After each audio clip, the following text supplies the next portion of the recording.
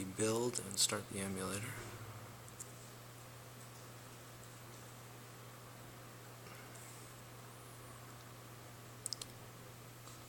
And as the emulator starts, we go over here and start our UDP terminal using netcat.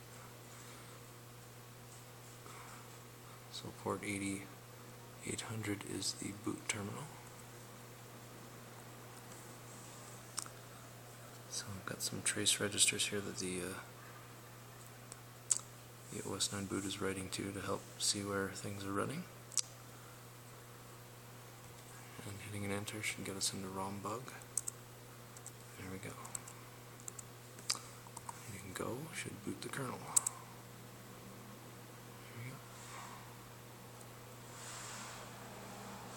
And there we go, IRQs were enabled. That's for the tick timer. And there we are at the boot prompt, or at the shell prompt.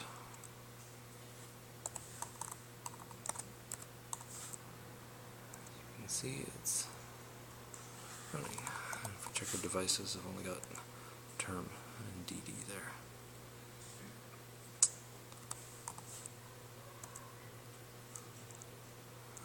So that's it for now. The terminal only runs in pulled mode.